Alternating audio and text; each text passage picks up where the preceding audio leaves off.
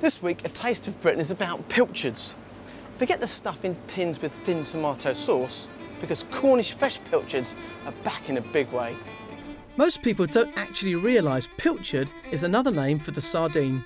You know, the delicious, tasty morsel you eat straight off the barbie on that Mediterranean beach holiday. Yep, the modest little pilchard has been spruced up and made over for the 21st century, reinventing itself as the Cornish sardine. Fishing has always been a huge business down here, an ancient craft, with Cornish sardines, pilchards, one of the main catches. Surrounding them and scooping up nature's harvest, 3 million fish at a time. They'd eat them fresh or preserve them in cellars or in barrels for export. While other fish are in serious decline, the Cornish sardine is going strong. I'm joining Cornish pilchard fisherman Stefan Glinski on his boat, the Pride of Cornwall, for his nightly trip out of Newlyn in southwest Cornwall. So how far are we going out? Or you obviously don't know that We yet. don't know where the pilchards are going to be. Sometimes they're right in on the beach, sometimes they might be 3 or 4 miles away. We've got the electronic equipment, the sonar there.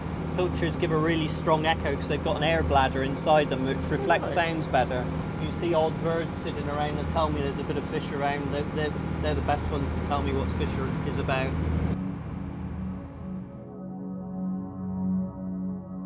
Stefan fishes in the traditional way, by night so as not to alert the fish.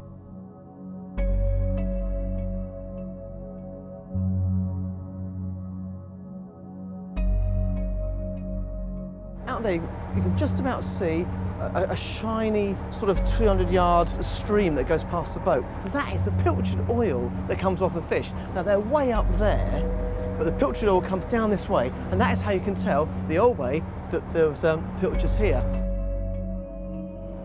Yeah, found one. I'm going to shoot in a minute. Just now, as we're moving along, there's about 5 tons of fish that's gone right underneath us. 5 tons, can you imagine that? We're actually going at a hell of a speed now. The net's just flying out quickly to stop the fish going off. It's actually really exciting. The birds are making a bit of noise out there, so it's probably a bit of fish. The fish are darting everywhere. And the seagulls are all on the edge of the net for some reason, not in the inside. So obviously waiting for when the thing comes together and they get the fish. They're everywhere, they're just jumping everywhere. It's really exciting.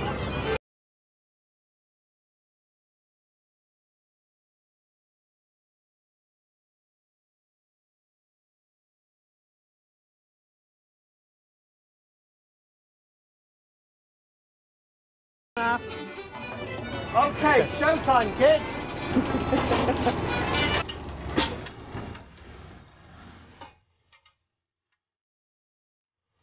This little fish is incredibly good for you. It's packed full of omega-3, which is good for your heart, your brain, your lowers cholesterol. It's good for your skin, vitamin D, the whole thing. And it's also got as much calcium in this fish as in a glass of milk. To me, it's a super fish. Once, the landing of the catch would have been a real party. Young and old would process the sardines, salting them down. This is the oldest remaining pilchard works in the whole of the UK, and do you know what? Hardly anything has changed. The Pilchard Works is owned and run by Nick Howell. Yeah, so this is what Stefan caught last night. Yep. So here we have fresh ones. And when I say fresh, I mean, here we are, look, the lovely goldy colour on the top. Wow. Most of the scales on, all those metallic blues and silvers that you get on the fish. And see how fat it is. So what do you actually look for in a fresh fish, Nick? When they're first caught, the eyes you'll see will be fantastic and bright. Still nice and stiff, not floppy. And the colour of the gills, look, lovely red. Beautiful. Red sort of colour. When they're not so good, when they're going off, that'll start changing to brown. And do you know, that just smells so fresh. Yeah, they're great. There's a lovely seaweedy, fresh smell.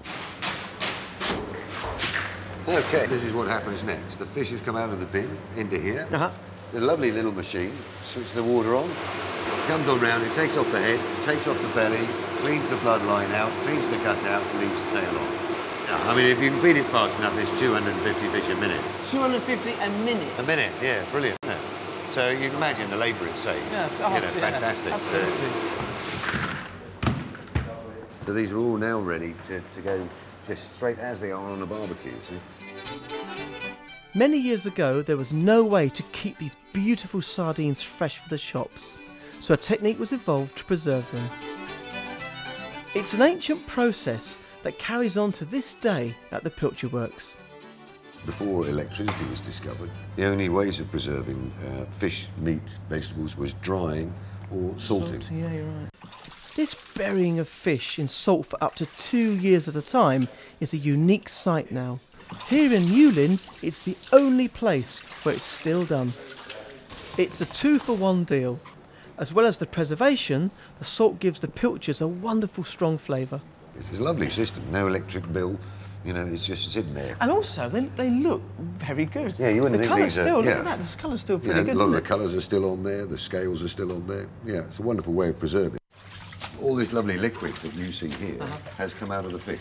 There's no water at all in here. We haven't added any water, no. This liquid is the oil and water that has come out of the fish. There's a great name for this, isn't there? Gravy, yeah, this is the gravy. We call it the gravy. Well, same colour as gravy. Fish gravy. Next stage of the process is where we press some of that liquid back out again. After the lengthy salting, they go into a special vice for no more than 5 hours to remove moisture and oil. Look at that! It's great, isn't it? Then they're boxed and sent all over Europe, as they have been for the past 500 years or more. It's time to leave Nick to his preserving. I've got other fish to fry down on the beach. Look at these little crackers. They're just like you get on your Mediterranean holiday. But these are great, these are British, and they're fabulous.